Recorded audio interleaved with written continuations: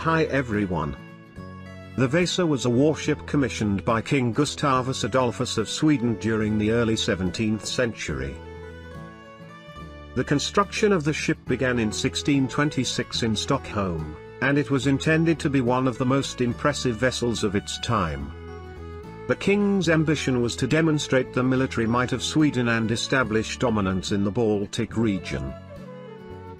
During the 17th century, Sweden went from being a sparsely populated, poor, and peripheral northern European kingdom of little influence to one of the major powers in continental politics.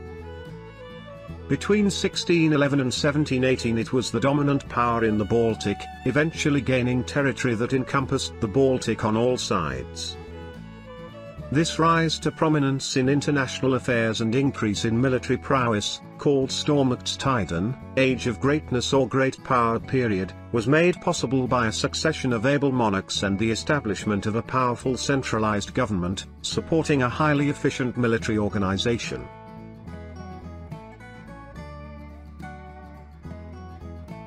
Swedish historians have described this as one of the more extreme examples of an early modern state using almost all of its available resources to wage war. The small northern kingdom transformed itself into a fiscal military state and one of the most militarized states in history. The Vasa has become a prominent symbol of Sweden's maritime heritage and serves as a testament to the ambitious naval aspirations of King Gustavus Adolphus. The ship's well-preserved state and its richly decorated exterior make it a unique and captivating historical artifact, attracting millions of visitors each year. Construction. Just before Vasa was ordered, Dutch-born Henrik Heibertson was shipwright at the Stockholm shipyard. On the 16th of January 1625, Master Henrik and business partner Arent de Groot signed a contract to build 4 ships, 2 with a keel of around 135 feet and 2 smaller ones of 108 feet. Master Henrik and Arent de Groot began buying the raw materials needed for the first ships in 1625, purchasing timber from individual estates in Sweden as well as buying rough-sawn planking in Riga, Königsberg, and Amsterdam. As they prepare to begin the first of the new ships in the autumn of 1625, Henrik corresponded with the king through Vice Admiral class Fleming about which ship to build first. The loss of 10 ships in the Bay of Riga led the king to propose building 2 ships of a new, medium size as a quick compromise, and he sent a specification for this, a ship which would be 120 feet, 37 meters long on the keel. Henrik declined, since he had already cut the timber for a large and a small ship. He laid the keel for a larger ship in late February or early March 1626. Master Henrik never saw Vasa completed. He fell ill in late 1625, and by the summer of 1626 he had handed over supervision of the work in the yard to another Dutch shipwright, Henrik Hein Jacobsen. After launching, work continued on finishing the upper deck, the stern castle, the beakhead and the rigging. Sweden had still not developed a sizable sailcloth industry, and material had to be ordered from abroad. The rigging was made entirely of hemp imported from Latvia through Riga. The king visited the shipyard in January 1628 and made what was probably his only visit aboard the ship. In the summer of 1628, the captain responsible for supervising construction of the ship, Sofring Hansen, arranged for the ship's stability to be demonstrated for Vice Admiral Fleming, who had recently arrived in Stockholm from Prussia. 30 men ran back and forth across the upper deck to start the ship rolling, but the admiral stopped the test after they had made only 3 trips, as he feared the ship would capsize. According to testimony by the ship's master, Göran Mattsson, Fleming remarked that he wished the king were at home. Gustavus Adolphus had been sending a steady stream of letters insisting that the ship be put to sea as soon as possible. Design and stability. The king ordered 72 24-pound guns for the ship on the 5th of August 1626, and this was too many to fit on a single gun deck. Since the king's order was issued less than 5 months after construction started, it would have come early enough for the second deck to be included in the design. The French galleon du Guise, the ship used as a model for Vasa, according to Arendt de Groot, also had 2 gun decks. Laser measurements of Vasa's structure conducted in 2007 to 2011 confirmed that no major changes were implemented during construction, but that the center of gravity was too high. Vasa was an early example of a warship with 2 full gun decks. There is no evidence that Henrik Heibertson had ever built a ship like it before, and 2 gun decks is a much more complicated compromise between seaworthiness and firepower than a single gun deck.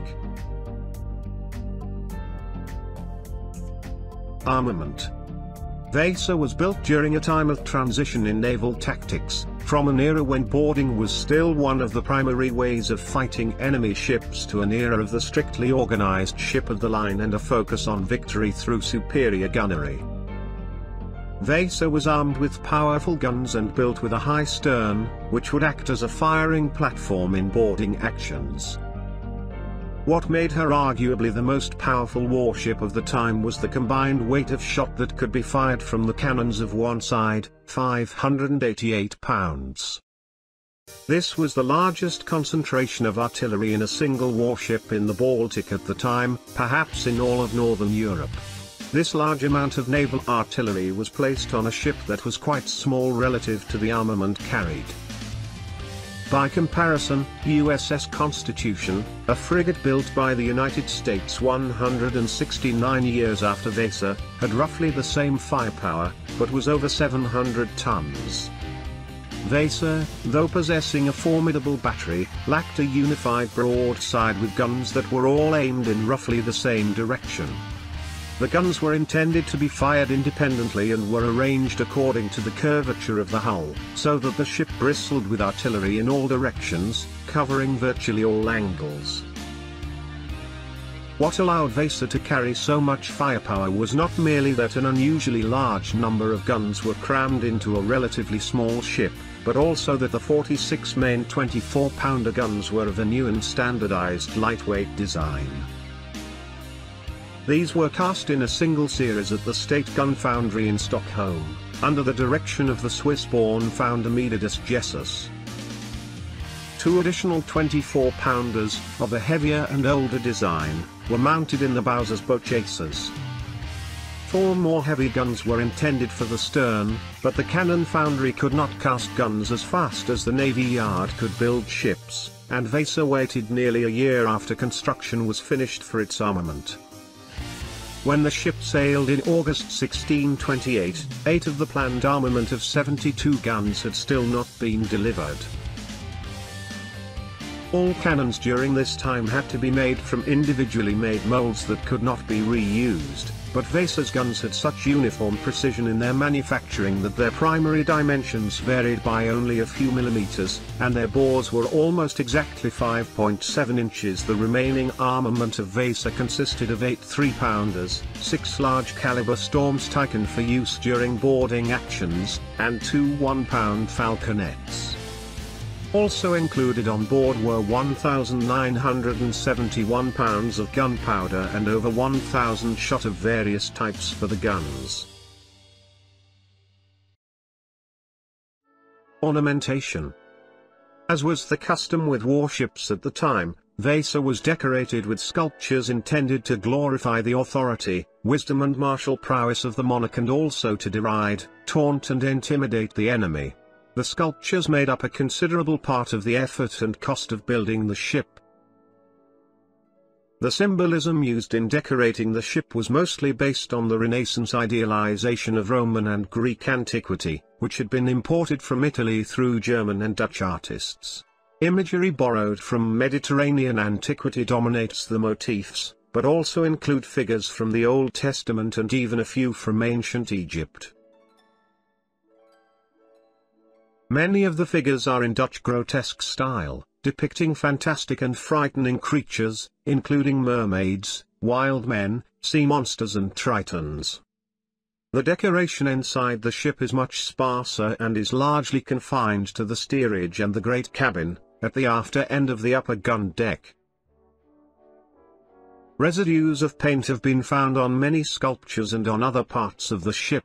The entire ornamentation was once painted in vivid colors. The sides of the beakhead, the bulwarks, the roofs of the quarter galleries, and the background of the transom were all painted red, while the sculptures were decorated in bright colors, and the dazzling effect of these was in some places emphasized with gold leaf.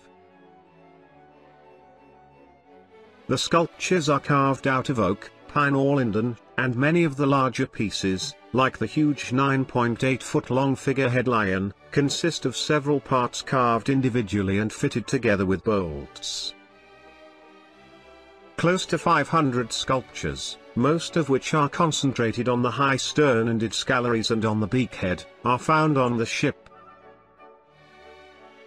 The figure of Hercules appears as a pair of pendants, one younger and one older, on each side of the lower stern galleries.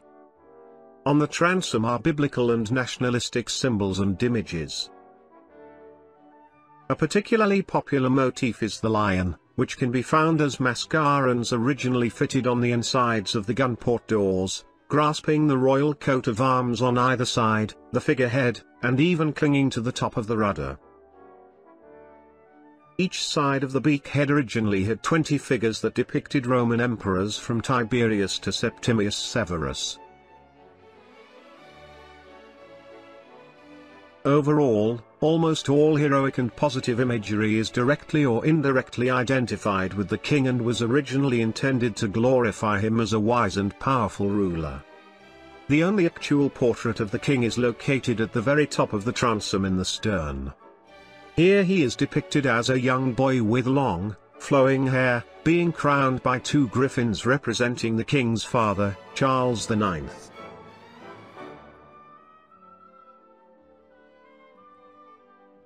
The order to sail was the result of a combination of factors. The king, who was leading the army in Poland at the time of her maiden voyage, was impatient to see her take up her station as flagship of the reserve squadron at Alvsnabben in the Stockholm archipelago. At the same time, the king's subordinates lacked the political courage to openly discuss the ship's problems or to have the maiden voyage postponed. On the 10th of August 1628, Captain Sofring Hansen ordered Vasa to depart on her maiden voyage to the naval station at Alvsnabben. The day was calm, and the only wind was a light breeze from the southwest. The ship was warped along the eastern waterfront of the city to the southern side of the harbour, where foresails were set, and the ship made way to the east. The gun ports were open, and the guns were out to fire a salute as the ship left Stockholm. As Vasa passed under the lee of the bluffs to the south, a gust of wind filled her sails, and she heeled suddenly to port. The sheets were cast off, and the ship slowly righted herself as the gust passed. At Tegelviken, where there is a gap in the bluffs, an even stronger gust again forced the ship onto her port side, this time pushing the open lower gun ports under the surface, allowing water to rush in onto the lower gun deck.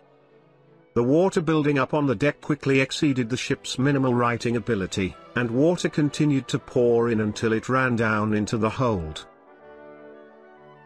The ship swiftly sank to a depth of 105 feet, only 390 feet from shore. Survivors clung to debris or the upper masts, which were still above the surface. Many nearby boats rushed to their aid, but despite these efforts and the short distance to land, 30 people reportedly perished with the ship. Vasa sank in full view of a crowd of hundreds, if not thousands, of mostly ordinary Stockholmers who had come to see the ship set sail. The crowd included foreign ambassadors, in effect spies of Gustavus Adolphus' allies and enemies.